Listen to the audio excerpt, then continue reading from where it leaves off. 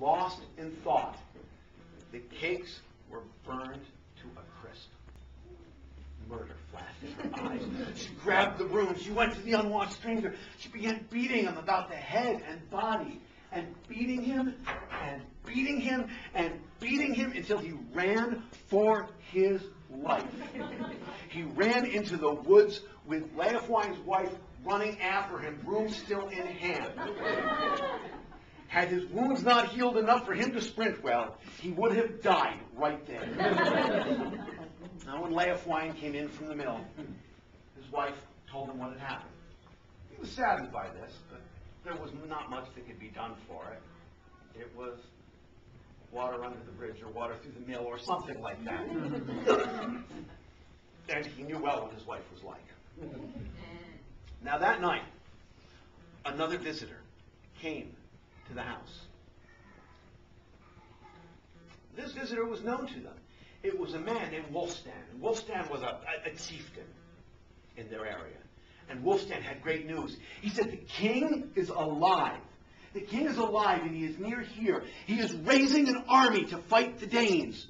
Leofwine, you must come with me. We will drive the Danes from Wessex. So Leofwine said goodbye to his wife. And he grabbed the only weapon he had, a small axe for chopping wood. And he went with Wulfstan. They marched for days with the king's army. They met the Danes on a field, on a hill actually, with a single tree in the middle of it. And they put the Danes to flight after a long afternoon of fighting. Many men were dead. Leofwine was exhausted, and he stood there. Sweat was dripping down his brow. Blood was dripping from his axe. Blood of other men was dripping off his clothing. And he looked up and he saw Wulfstan talking to the unwashed stranger. Well, he felt badly about how things had ended with his wife, the broom, that whole thing. So he went up to the unwashed stranger and Wulfstan. You know about the distance that I have to his highness here. And Wulfstan said, Leofwine, when one approaches the king, it is customary to bow or kneel or put down the axe. Leofwine threw down the axe, ran home. Didn't say anything more to his wife then. I'm home. We beat the Danes. What's for dinner? And they went back to life. Leofwine's wife tended the house. Leofwine ran the mill. The Danes were driven from Wessex. And one day, because a lot of people come to this house, one day a rider from the king came to the mill. He said to Leofwine, the king wants to see you. Been expecting that. Let me just tell my wife that I'll be going for a while and I'll be back in some time, if I'm coming back. The rider said, ah, yes, your wife. The king said something about her. The woman comes too. And so they rode to the royal residence. The rider rode. Leofwine and his wife walked behind the horse. But presently enough, they came to the royal residence. They walked into the king's hall. And King Alfred stood.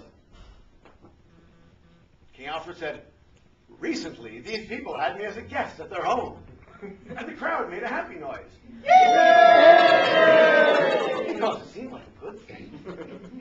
He said, this woman yelled at me because I, the king, was not good at sweeping floors. And the crowd gasped. He said, this woman beat me with a broom because I let cakes burn.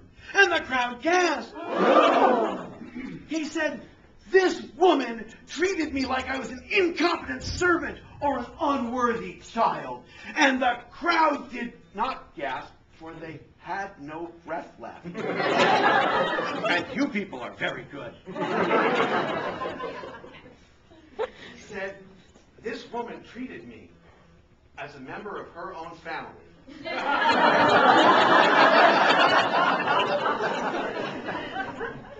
Leofwine Leofwine simply nodded. And King Alfred said, no matter how this ended,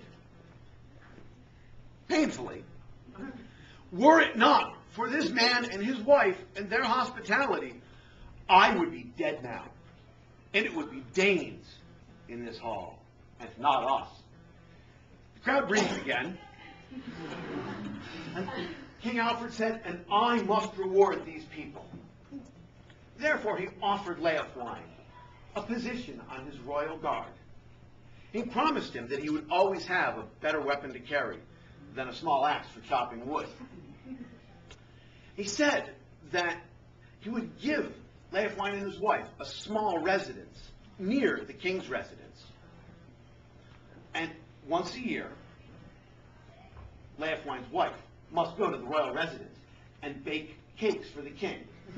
And she must not let them burn. And every day, one of the king's own servants would come to Leofwine's residence and sweep the floors, because henceforth Leofwine's wife was forbidden from ever touching a broom.